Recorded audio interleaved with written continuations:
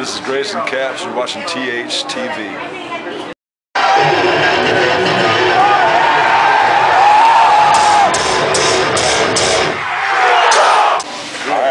No politics or religion. You got it. You know what? We'll avoid all loaded questions. I was sitting at the desk today. I'm like, should I ask him? You know, it is election season. Nah, let's not go into that. But I can say one thing about it. I'm self-employed, middle class, so I don't care who it is. There you go.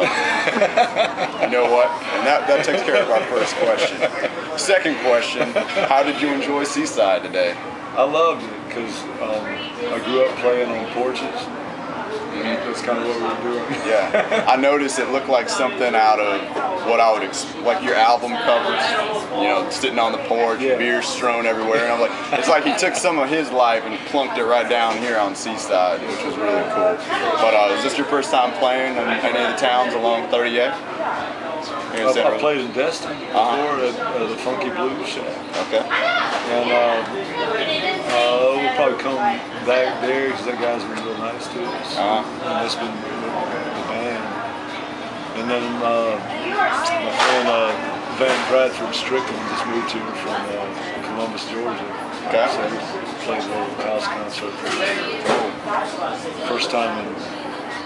Is it Seaside or Santa Rosa Beach? I don't know. Well, I mean, it depends on who you ask, because technically we are in Santa Rosa Beach, but all the little communities along this stretch of highway like to have their own town names. Yeah. So here we are in Seaside. Yeah, we're very much Seaside. So yeah, pretty unique place. But you've been touring all over the country the past year. How have the shows been in other parts of the country outside of the South? It's been really great.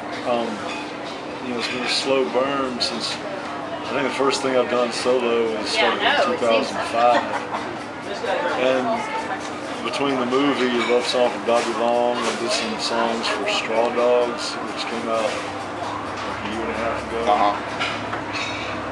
I'm able to show up in places, and you know, for example, we played Evansville, Indiana, and this guy with a little bar forced fed, you know, all my CDs to people. So we show up at this bar, we've never been, there's 200 people there. No words to the songs. It's like, wow, you know, we're up in Wyoming, no words to the songs. So that was pretty cool. Yeah, good reception. I've gotten to the point in my career where I can almost go anywhere in the world and get at least 15 people show up. That's good. I mean, really, you know, that feels good to me. You know, 15 awesome. Will turn into 30. Well, I mean, speaking of shows outside of the South, you said all over the world. You've even played in Europe and recorded a live album, Live at the Paradiso in Amsterdam. How was your music received in that part of the world? And, you know, did the Europeans relate to songs like the good old South that you sing about? Very much so, where they speak English, like Holland, Germany, England, of course. Once you get into France and Italy, I have a guy that I play with named Jason Tony, who, when I tell stories in between songs, he'll translate them. So, because Italian is not so much readily, you know, say, eat cornbread and raise hell, you know. It's, you know, you can say that in Holland. I don't understand. Yeah, right. So, Holland, Norway, Sweden, the stories seem to be identifiable, you know, the stories that happen there, so it's been a great connection. Yeah. There's always these people who are these charming, intellectual alcoholics who will baffle you with how ludicrous they are, but how dead on they can be with the truth. You know? So the truth, you know, people say, hey, it's easy to play in Europe, right? They love Southern music. I'm like, no, they want the truth, no matter what. And so it boils down to just being truthful. Well, It's been about 2 years since you disbanded the Stump Knockers and put together the Lost Cause Minstrels. Since then, have you had to change your approach to writing and playing music at all? No, because this band actually accommodates the recordings that I've actually done. Whereas the Stump Knockers were this group that started at El Matador in New Orleans, and like a friend of mine said, whoever you were sleeping with on August 29th, 2005, you're married to now, because of the hurricane. Yeah. And that was my band I had, and nobody's got a job. And we hit the road for like 2 years. And it had its crazy thing, but it was real feral, you know. We gained a lot of fans and lost a lot of fans. You know, people being like, Tommy just like, hey, you know, it's like this kind of stuff. You know, I'm kind of gotten to the point where I'm like, I'm understanding children and grandmas, and so the whole wishing you were a rock star thing's over with. It's just like, here's the song, the best I can do. I don't know if that answers the question. Good enough. You know, speaking of grandmas, my mom's actually. Yeah, no, you don't want to put, you know, it's like, and then there's going to be kids listening to it. I got kids. It's like, wow. And that's where the beauty of blues music comes in. It's like, don't mess with my jelly roll. Now, a kid can identify with it, and an adult can identify with it. Right. No harm done. Yeah. Well, speaking of the Lost Cause Minstrels, this was also the name of your last record. It came out in 2011. A year later, how was the record done in your eyes?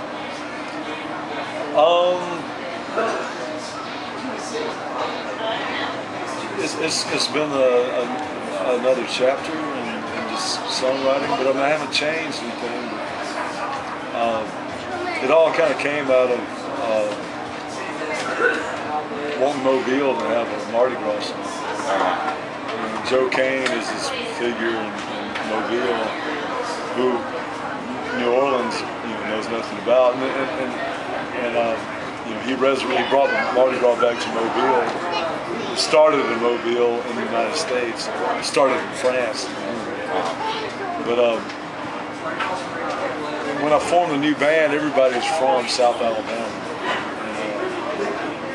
and just kind of took the name from these guys who stole, you know, farm implements and a coal wagon and a mule and marched downtown, just playing music, and with the Union soldiers going, no Mardi Gras, but they're like, can't stop the party, man. Yeah, and you can't, and that was kind of the whole thing, like, keep it, this is the thing, you know.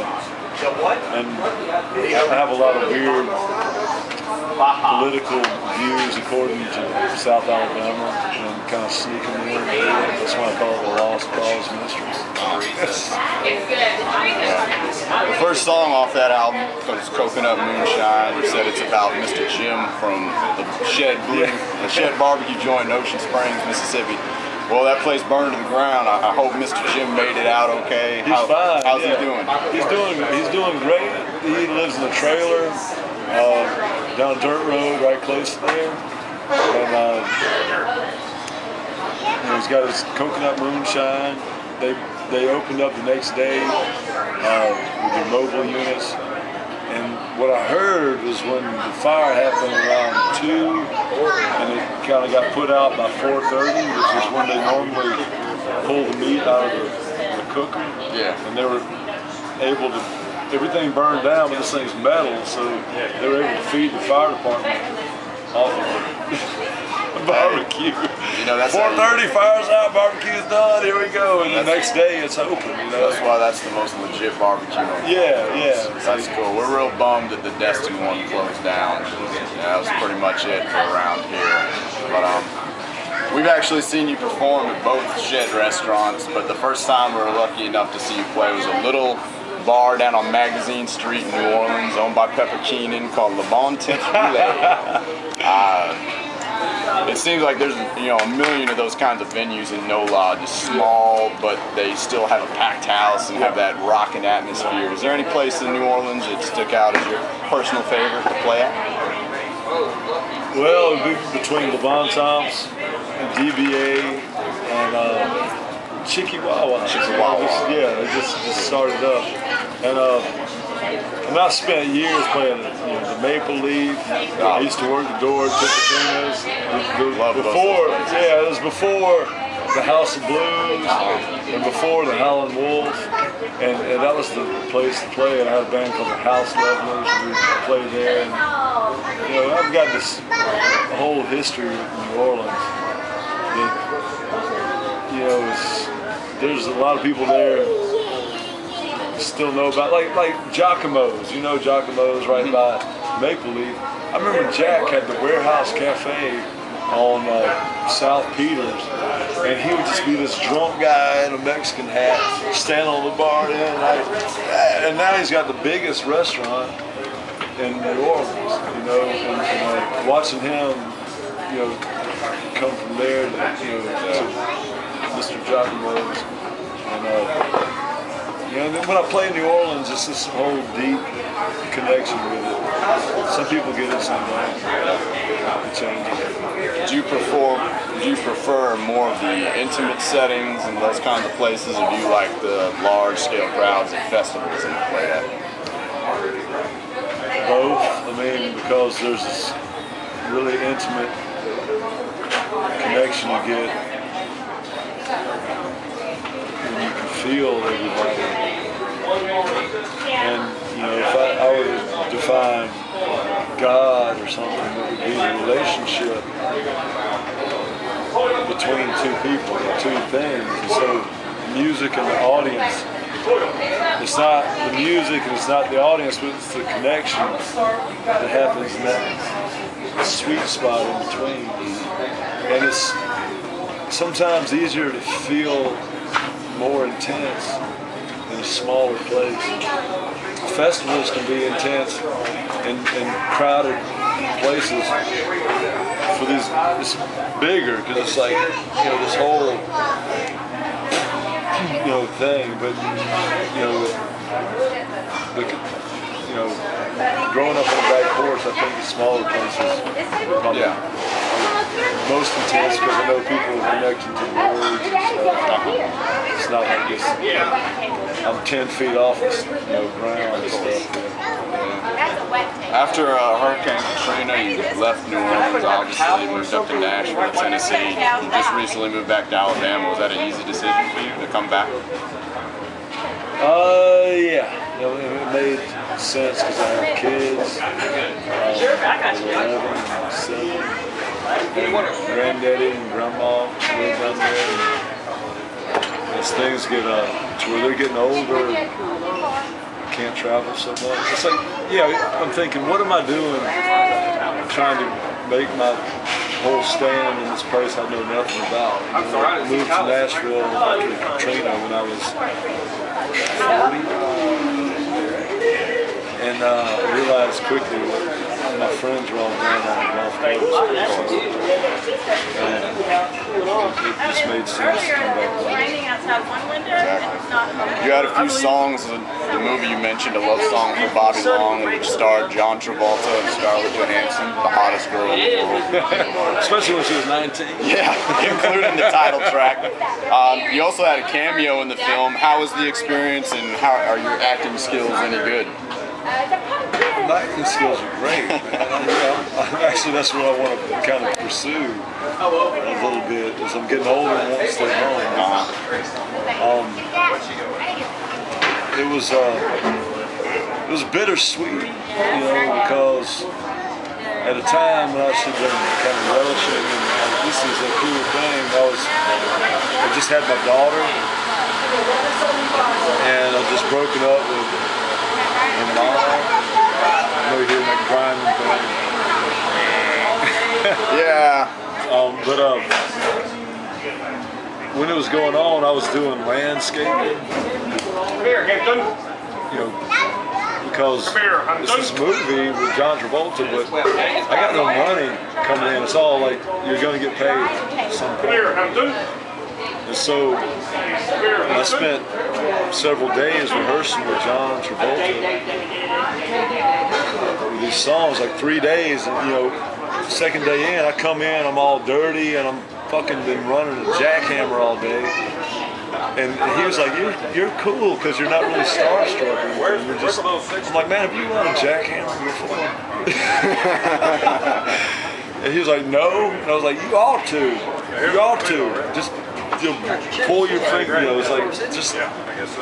So, you know, the whole thing came about at a point where I was kind of disgusted with life.